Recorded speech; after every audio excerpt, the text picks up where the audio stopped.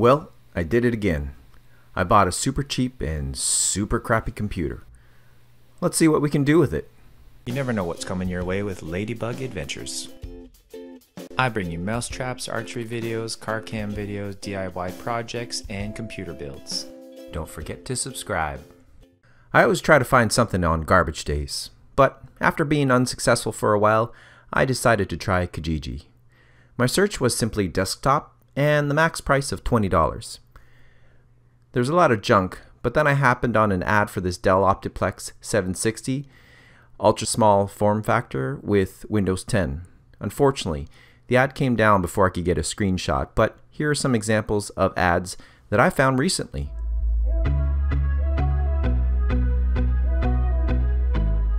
In the end, what I ended up with was a Core 2 Duo E7300 clocked at 2.6 GHz. It had 2 GB of DDR2 RAM at 667 MHz and Windows 10 on a 3.5-inch 160 GB hard drive.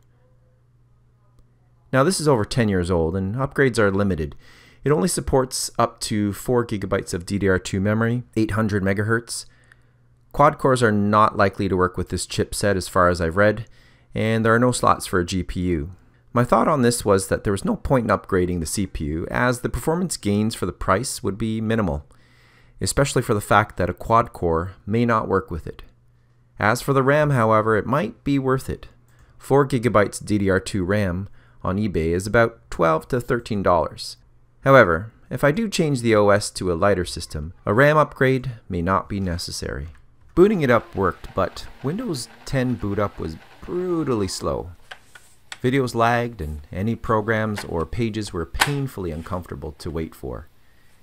If you watched any of my previous videos, and you can look at the top right hand corner, you know what is coming next. Linux distros.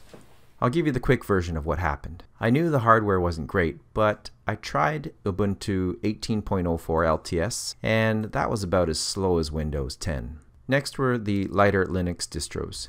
In the past I found Xubuntu or Xubuntu and Lubuntu have had some annoying bugs and I couldn't get a consistent experience. So I've heard about Linux Lite and I decided to try Linux Lite 4.2. I know that others recommend Manjaro or Mint. I've used Mint before and great. Manjaro I have not used yet, but I've never used this Linux Lite before and I wanted to see what it was like. And let me tell you, it was obviously no rocket, but everything I've thrown at it for the average person's daily use has been stable. Streaming on Kodi, YouTube videos, movies, opening multiple web pages, and productivity on Google Docs, no problem. Ubuntu and Linux Lite are my main operating systems for daily use. This script is even written on my 13-year-old laptop that also uses Linux Lite.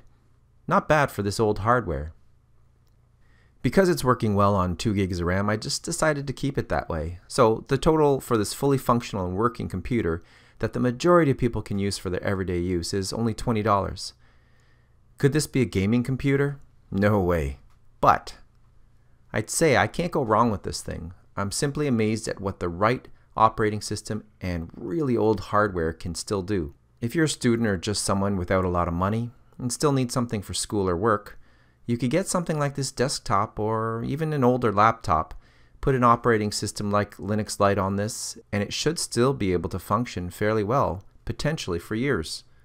Again, I stress, for most people this will do, and paying $400 or more for a computer that rarely sees its potential is a total waste of money.